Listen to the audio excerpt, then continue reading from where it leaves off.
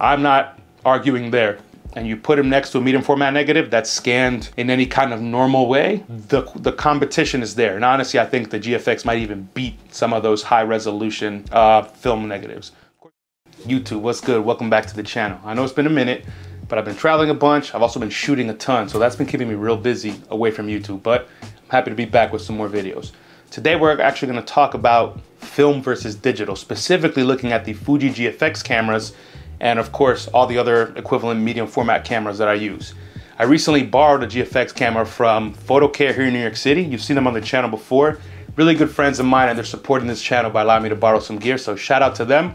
Information about them down below. Definitely go check them out if you're in New York City. They've got everything you can imagine, both digital and film, so go rent from them. Anyway, so in this video, I basically did a shoot. I did a couple different shoots, but I did specifically a portrait shoot. And I brought the GFX with me, and I brought some film cameras as well.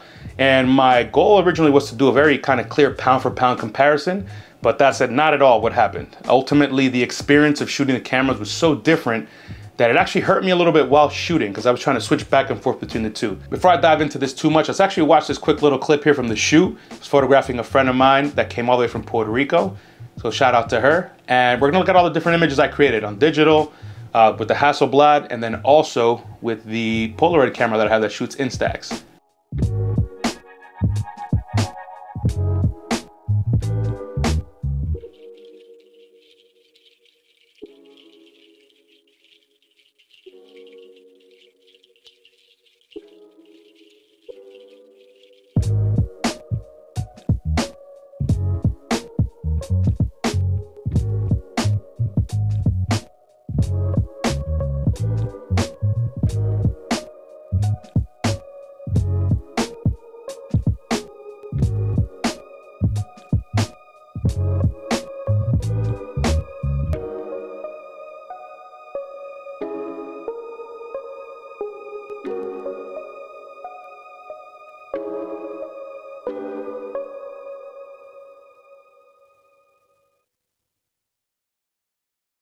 Want to give you a quick heads up. We're closing shop on New Classic Film, and because of that, we're running a huge sale here. We're going to be selling film to you at cost. Therefore, this is the lowest price you're going to find for basically any fresh black and white film out there. Click the link down below and go cop yourself a pack. We're moving these fast and we're trying to get rid of them. All right, y'all, back to the video. So we're going to talk about a couple things here that are very clear to me in terms of the differences between the two, and ultimately why no matter what digital camera comes out, and I say that now based on things that have come out, but no matter what digital camera comes out, I'm a film guy and I'm gonna keep spending money on film, using film cameras, and predominantly shooting only on film cameras. So first and foremost, something that I wasn't super clear on, but I am now on, is that the sensor on the GFX cameras is not that big. It's actually not that much bigger than shooting on a full frame digital camera. I don't have the percentage handy right now, but ultimately when you compare the two, the difference isn't that dramatic. And that's a bit annoying. Honestly, I think if you're gonna spend all this money on a medium format digital camera, you would expect it to be a little bit bigger, especially because you wanna get the value out of the lenses that go with those cameras. And I think that's the ultimate kind of thing here that isn't that amazing to me. When you shoot a medium format film camera, the lenses are designed to cover an image circle around the size of that negative size, whether it's 645, 6.6, or 6.7. The sensor on a medium format digital camera does not compare that well to a 645 negative, for example. It's definitely smaller.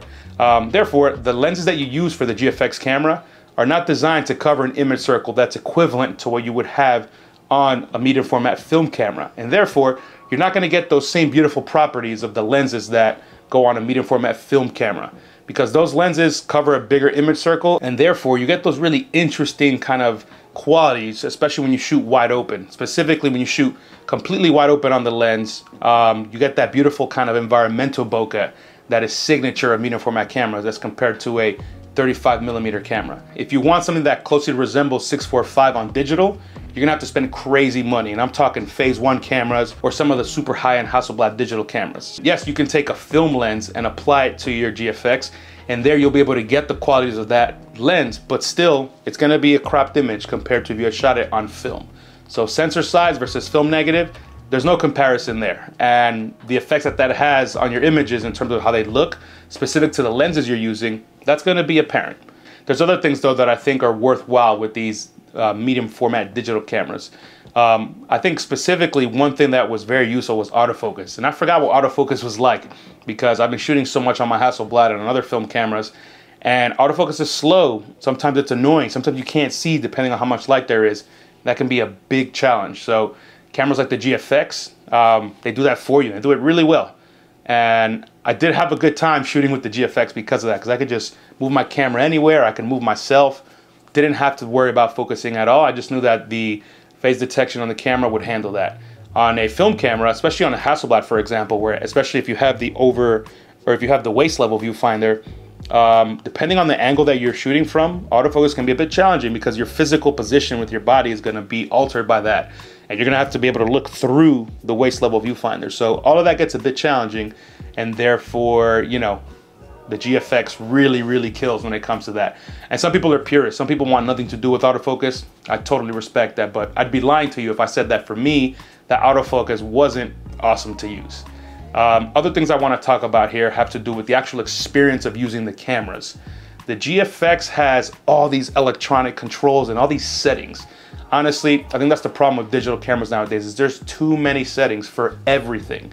And the majority of those settings aren't that useful for 90% of the people that use these cameras. So I know you have to build it for everybody as opposed to just the 90%, but these settings become annoying. So for example, exposure compensation. When I shoot on a digital camera, I like using exposure comp. I pick aperture priority so that the camera starts to kind of do the exposure for me. And then based on how the scene looks, especially if you're backlit versus front lit, I use exposure comp to make up for that distinction. Because sometimes these cameras get confused and don't know what to do. And that's exactly what happened here. Look at these digital shots. Look at how overexposed these are. And I just let the camera do what it needed to do at the zero base exposure, and it was overexposing it time and time again. It couldn't handle the harsh sunlight, and I just don't understand why. And the worst part was I was trying to exposure comp because I noticed that it was having an issue doing the exposure, and I couldn't figure out how to set exposure compensation. So that was extremely frustrating. And then I went into the menu, started digging around, and I couldn't figure it out. So during my shoot, eventually I just switched to full manual so that I can control everything. And of course, a lot of people are like, oh, shoot full manual, you're a real photographer. People who use auto mode, they aren't. That's crap. I don't believe that at all. If you're using full manual always, you're wasting a lot of your time and effort, because the exposure compensation plus one of those priority modes, that is where it's at. But of course, you need to figure out how to set exposure comp active on your camera. If I was shooting on my Hasselblad, which I did in the same shoot, exposure compensation is irrelevant. I just meter, put my settings in there, and boom. And my exposures were good. I don't think I messed any up, especially because I am very particular when I meter, especially when there's strong light hitting the subject. I use my Sekonic meter with the little bulb, and I just put it right on the highlight part of their face. And I typically measure for the highlights, unless it's a very dark scene, where I'll measure for the shadows. So all of these digital settings, I just wish camera makers would stop putting so many settings in these cameras, because it does get confusing. And for people like me who aren't shooting that much on digital cameras nowadays, it can be a bit frustrating, especially going back and forth between digital and film in the same shoot. Look at how far I can zoom into this image. And this is a JPEG. Remember, I messed up and shot everything in JPEG. I don't even think it was the maximum file size JPEG. So these are nuts. And I think for modern digital cameras, I can see why people really like using these high megapixel cameras. If you think you're gonna replicate medium format though, at least in terms of the look and in terms of the actual size of image that you create from the lens, it's not gonna happen. I already explained that earlier, and that's just a limitation currently, because the sensor is not big enough and the lenses are designed to kind of cover that sensor and not go that much bigger. So that's a limitation. But when you talk about raw detail and kind of data, I'm not arguing there. The files you get from a GFX and from other medium format digital cameras are sufficient, and you put them next to a medium format negative that's scanned in any kind of normal way, even high resolution scans, the competition is there. And honestly, I think the GFX might even beat some of those high resolution film negatives. Of course, you can drum scan and get real crazy, but who's drum scanning all of their images on a roll of film? Nobody, because a drum scan image is at least $50, if not even more. So, you know, big ups to the GFX cameras. They're amazing. If you own one, I'm kind of jealous. But next time I borrow one, I'm gonna have to go into the menus and watch a few videos and ask some questions from some friends and get this camera set up the right way as to how I like it, because without that, it's just gonna be super, super frustrating. All right, y'all, that's the video for today. I hope you enjoyed it. If you did, please click like below, and of course, comment down below and let me know, what are your thoughts on the GFX and on medium format digital cameras in general? Are they worth it, or are they too expensive? All right, y'all, to the next video. I'm out.